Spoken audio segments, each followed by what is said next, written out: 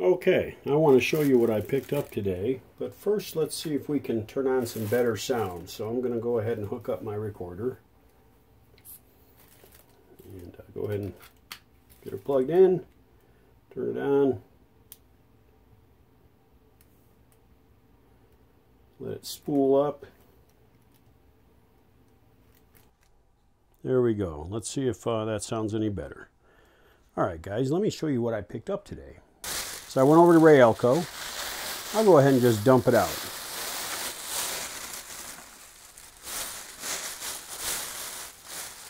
Alright.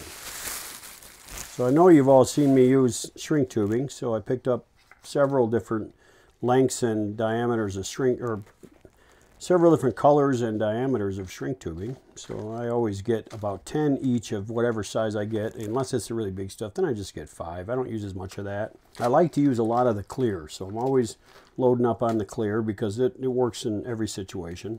I use the colors for color coding as well as for protecting the wires and so forth. This will last me a little while. I tell you something, I feel really, really lucky to have Ray Elko right here in Salt Lake City, man. I mean, I'm spoiled. I really am spoiled. I got it made. And then I noticed that there were certain ratings of fractional amperage fuses that I did not have in the slow blow style. And so I went ahead and bought some. I got 10 each, not a lot. Just enough to get me underway. So there's a 0.2, so 200 milliamp, 300 milliamp, and 150 milliamp. But these are all good American-made, actually vintage fuses. These things are, he calls them surplus. Okie dokie, let's get to work on this Zenith. Now what we're going to do right now is put a dial string on. So I'm going to grab some dial string. I have a small selection. I'll be buying some more from Bob's Antique Radios soon. So here's where I get my dial string. Okay, Bob's Antique Radios. And he has different sizes, and he packages them in these nice plastic spools. Pretty cool. And his prices are surprisingly good. So it's worth getting them. Okay, you can see what I did. I ran the string through the slot here, through this slot, and then I tied one end to the spring. All right. Now, I'm going to take this spring and I'm going to poke it through this hole here. And this spring will provide the tension for this dial string, see? Okay, so this dial string is going to go about 3 times around this pulley here. And that's probably out to about here or so. So I'm going to come out to about here. And actually this dial string is supposed to go around the dial 1 time like that, okay? Then it comes off this side right here going that way. Then it wraps around the pulley, okay? And then it comes back to the dial like so and back through that slot and onto the spring. Now I'm going to go around this pulley here inside about 3 times. So we'll say that's about here. All right. So that's going to be about that long. Let's add for the knot and maybe a couple extra inches for good measure just to be sure. Cut it. I'm going to wrap this around here, and this will drive me up a wall with coming off of here unless I put a little tape on here to hold that in place. Okay, that'll drive me nuts otherwise. I'm going to take this string, go down through here, and then get a hold of it with my pliers, because that's the, actually no, get a hold of it with my Captain Hook here.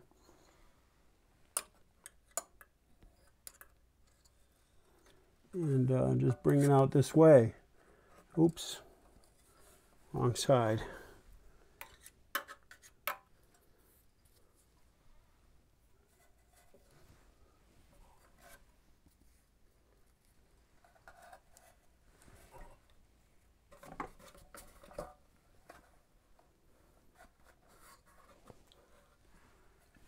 Okay, bring it down through the pulley here.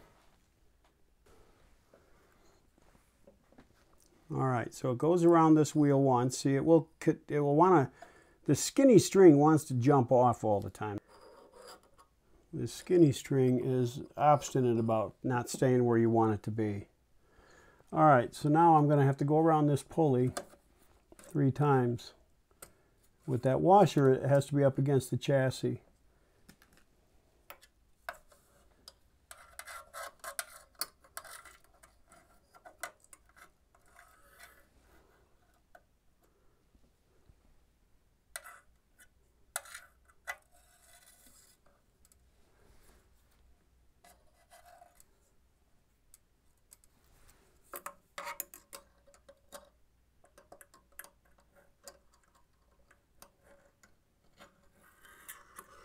So this is the second one right here.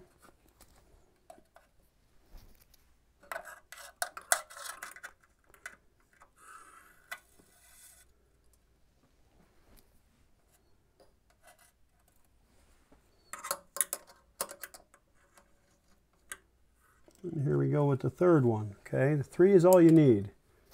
All right, and then you're going to loop back down toward the big pulley on the tuning condenser.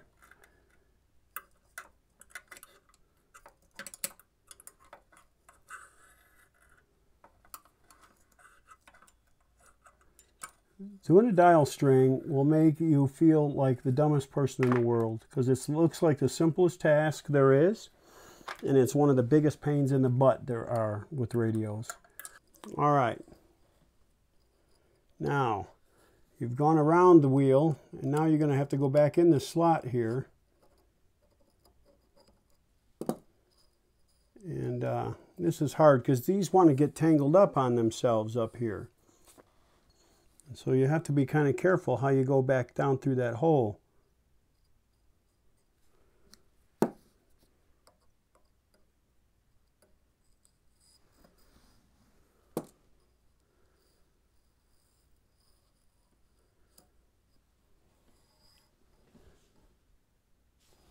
Nope.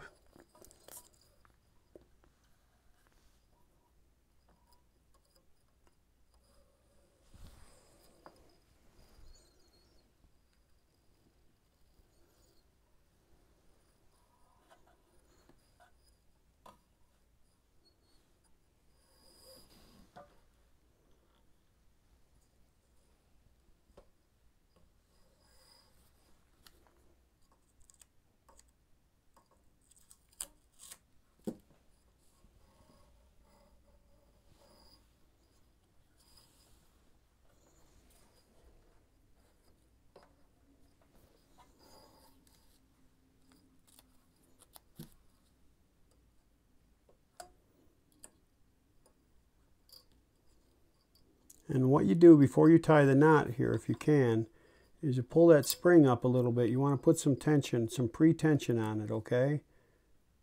And it's going to be tough because you got to get this knot, this string through the spring for that first tie. Once you get the first tie done, it's not too bad. But you got to get that first tie done. Now you may have a way better way of doing this sort of dial string than I do.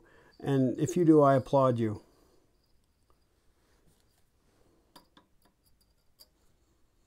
Okay, so I don't need that much string on there. So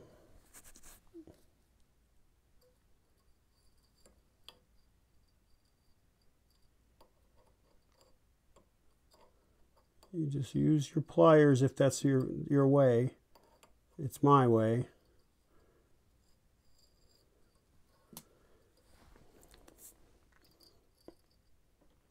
And you want to kind of pull it, that spring, as you make that first knot.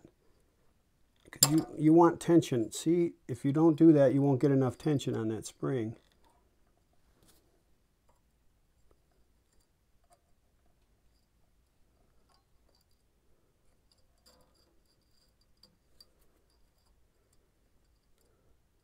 And the stupid wheel will want to turn on you. There we go. Actually, I like a little more tension than that. It looks like a lot, but it's really not.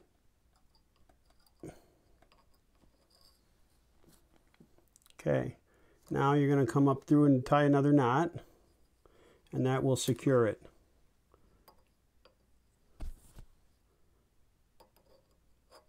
I don't know how much of this you're seeing, but this aggravates me enough that I'm doing it once. If it didn't show in the video, that's we'll just have to catch it next time. Because this job aggravates the daylights out of me.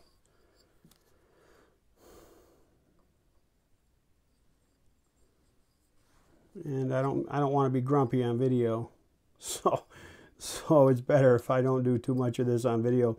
This is why you almost never see me do a dial string, because it makes me grumpy as hell.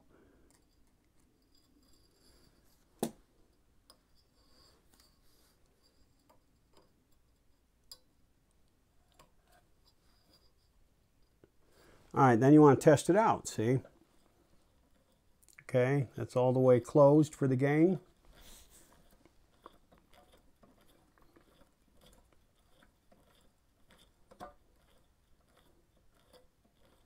All the way open. So I think we might actually be okay. It's a little tighter than the other one was. That's good.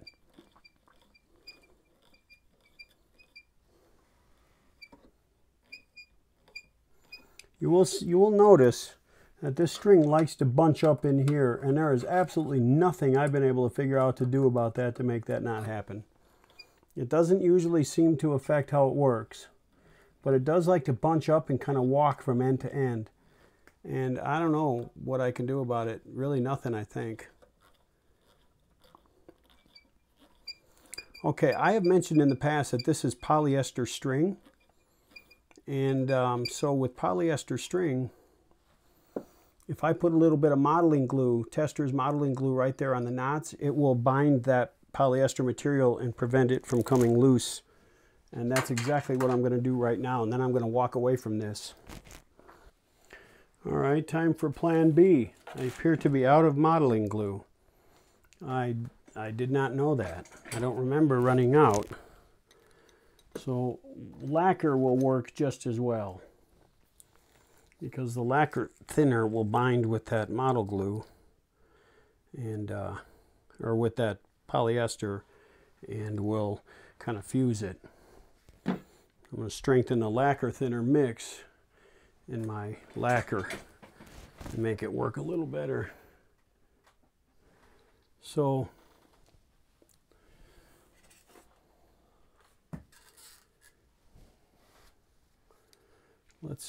let's go ahead and do this. Just get a little bit on a end of a screwdriver and just touch it to that knot. Now, I know it looks a little odd, but trust me, it works. Now model glue works better, but lacquer will work too, and the lacquer actually will dry faster, so that's a good thing. If you ask me, lacquer and lacquer thinner are two of the most useful chemicals ever developed. If it weren't for nitrocellulose lacquer, inexpensive furniture for the middle classes all through the 20th century would have been virtually impossible, because that is the finish that almost every furniture maker adopted. Okay, I'm going to let that dry. I am going to nip off just the end of that. I don't like to nip off all the way up to the knot, because sometimes this stuff likes to fray, and I don't like to tempt fate.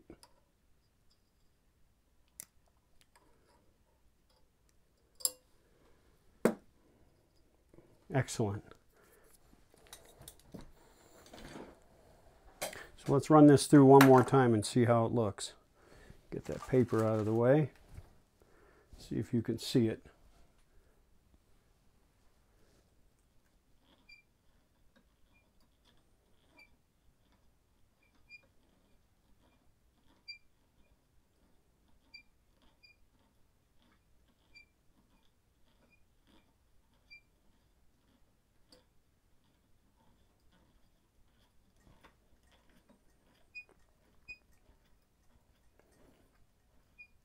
All right, it seems to be doing what it's supposed to do. Cool beans. We got other things to do on this radio, so let's put this to bed. Okay, let's dive back into this. We're gonna go ahead and put this bracket on.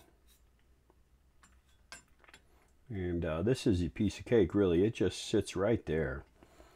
And I've already installed a couple of star washers on the screws. Leave them a little loose because you're going to need to adjust all this once you get it in place. Now, you want to get this thing out of here. Okay. The first thing I like to do is kind of get it in place by suspending it off of this bracket, because that part's easy. Now what I usually do is I will tighten these top ones, because the adjustment comes from the back, the ones at the back here, and these two front ones, okay? So I'll tighten these up because there really isn't any room for adjustment on these anyway. We're going to do the bottom ones now. I'll put a star washer on the screw. Put that on one of the flat washers, one of the little fender washers, and just go ahead and get this started.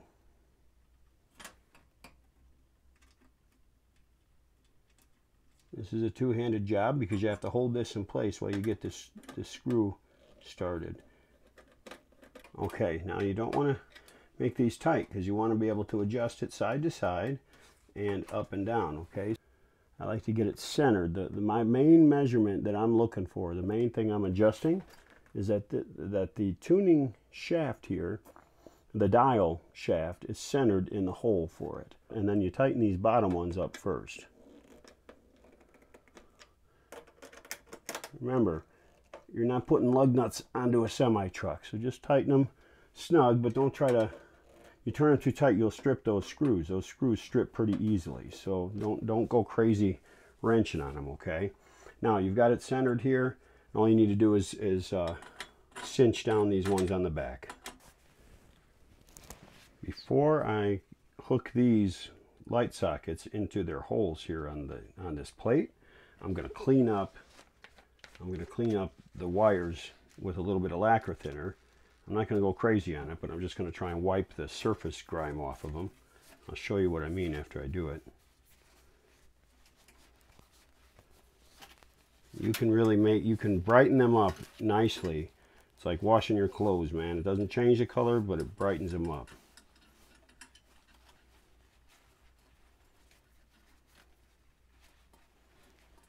Remember, when they first, if you're doing a radio for somebody else, the first few minutes that they see the radio, they're going to look at everything. Now, they may never look at everything again, but those first few minutes are kind of critical. And I like those first few minutes to be sort of special for the person, if I can. Because often, like the radios I do, the reason people spend the money on them is because they belonged in the family since they were new. And, I hear stories. Every single radio has a story. I ought to start telling those stories along with the videos. I think I will, because I like radio stories. I'm like John from Arkansas. I like radio stories. But back to my point, those people that have spent a whole bunch of money bringing their radio back to life and bringing back some memories in the process, well, it really helps them if the radio looks original, but nice and clean and fresh and, looks like it's supposed to look. They like that. They don't want it to be changed much. Some people don't mind some change, but other people really do. And but they want it to be clean. So now that's all I took off of the wire. It's not a lot, but it's enough to brighten it up. So when I put this back together, it'll look better. Now, right now, until this lacquer thinner dries, this wire insulation will look a little bit dark, but once it dries, it will be bright, and then I'll put the lacquer on it. Now, the paper towel will have left little fuzzies on there, so you want to go ahead and brush those fuzzies off with your fingers. All right.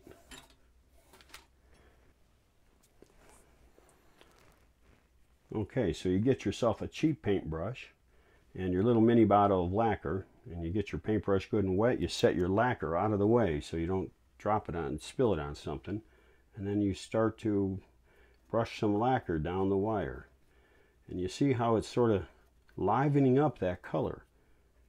Now, this is non-glossy lacquer, so when it dries, it's going to dry with a matte finish, and you won't be able to tell that it's been lacquered. It'll just look nice.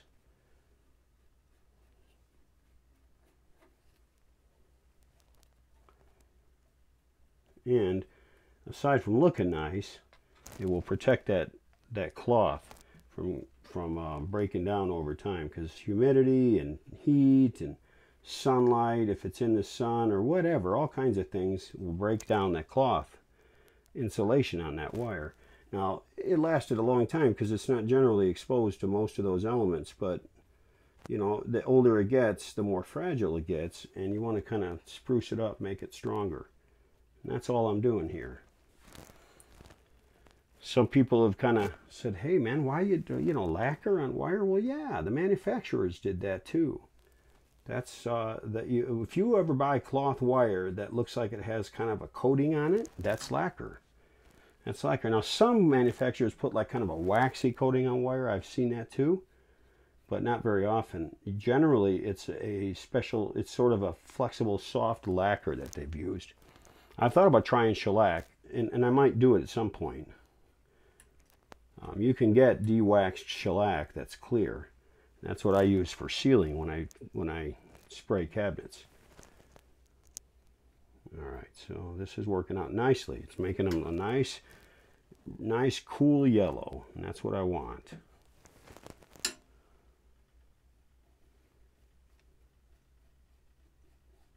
And it only takes a few minutes, and literally, you know, maybe half a penny's worth of lacquer.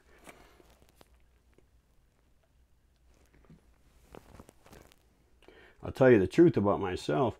The reason I put lacquer in this itty bitty bottle is because I spill things. I'm clumsy as an ox, man. And that if I spill this little bottle, well, I've kind of limited my loss.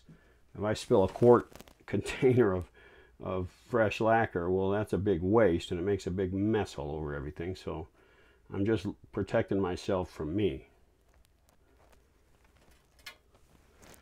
I've always been sort of a clumsy person.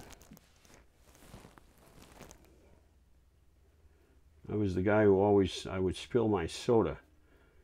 I remember in college, I had a professor who hated to hear noises during his lecture, and I like to sit up front because I have bad eyes, so I sat right up front.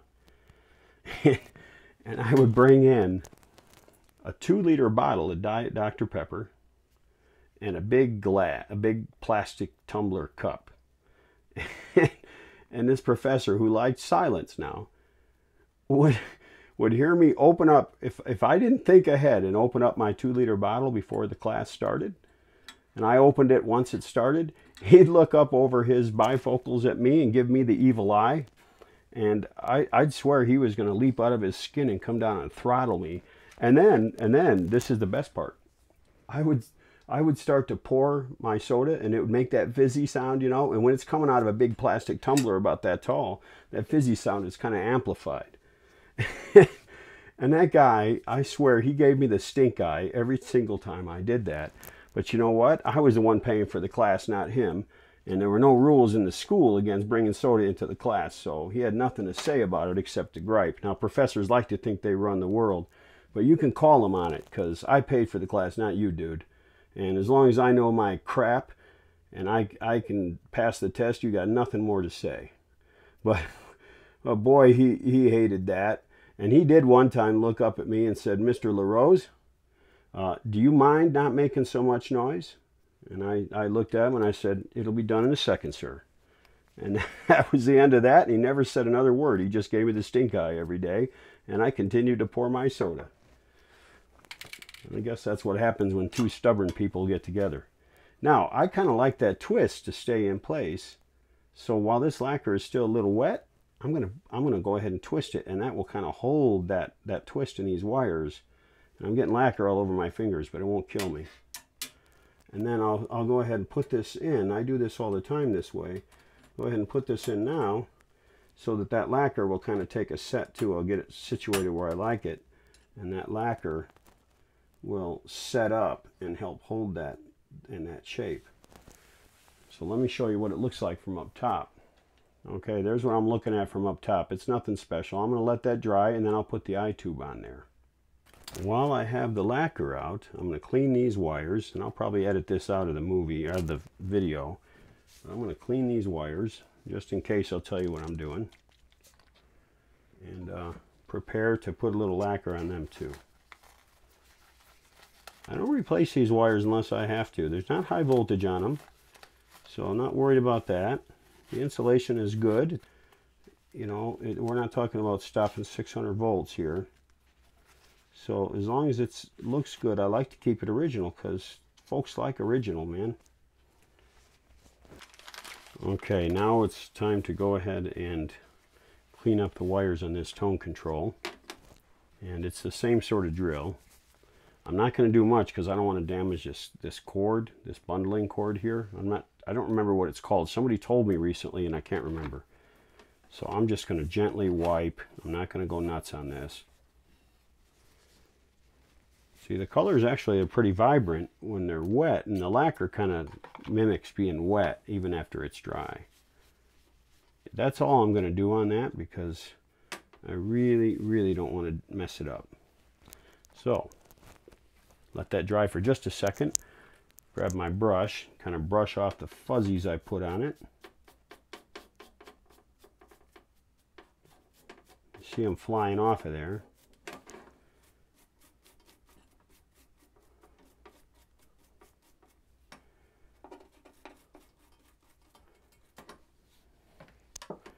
This is wanting to come a little loose, so just tighten it a bit. I want to be real careful. Okay, well, it's tight like that. Now's the time for my good buddy lacquer. Where the heck did I put my paintbrush? You guys see where I set that down? Here it is. Now, see, this black wire's already got lacquer coating on it, and sometimes I will re-lacquer them because that original lacquer, after 70 years, is kind of cracked and stuff. All right, guys, now I let that sit for about 20 minutes, and it'll be just fine. That will really liven up those colors when that's dry. Okie dokie, let's take this guy and get ready to mount it. So let me go get an eye tube and I will install that. Okay, we're going to use this eye tube. It's branded as a GE. It's new old stock. I don't know if I see a date code on it. I never was good at reading those. I'm sure it's on the tube. Looks like 1959. Very cool. It's a new old stock tube. It's an RCA, or I'm sorry, a General Electric, and it's going to work great. So I'll set it down there, and I'll get that cardboard tube for it.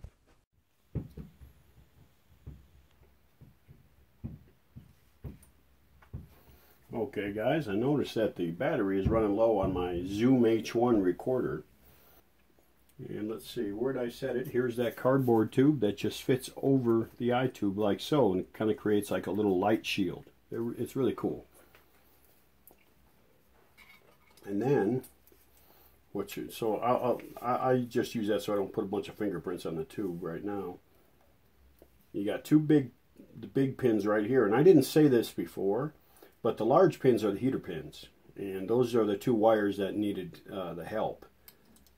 Okay, so let's go ahead and, if I could find holes, let's go ahead and push that baby home. So what you do is just slip the eye tube right through here, and you don't worry about which way is up until later, because you're going to have to turn it on to make it perfect anyway. Goes through this little clamp, and then it slides through this cardboard tube all the way. And then the plastic part, the base of the tube, is what gets clamped in that clamp. And you push it right up against the opening in this deal here. And then I don't tighten this down real tight, but I don't want it falling out on me if I turn the chassis over. So I'll tighten this enough to keep it in place. There you go. Okay? Nothing to it, guys. Nothing to it. Okay, guys, let's take a little look at a preview of what we're going to cover next time. We're going to start to hit this this tone control, and we're going to do the same thing with the station preset. We're going to clean the escutcheon. We'll take care of all the buttons and all the contacts and all that stuff. We'll make sure this escutcheon looks good. In the meantime, it's time to close up for now. This video is long enough, so I'm going to let you off the hook, And from your Western Outpost in Salt Lake City on Wednesday, August the 30th, this is Michael, and that's all for now.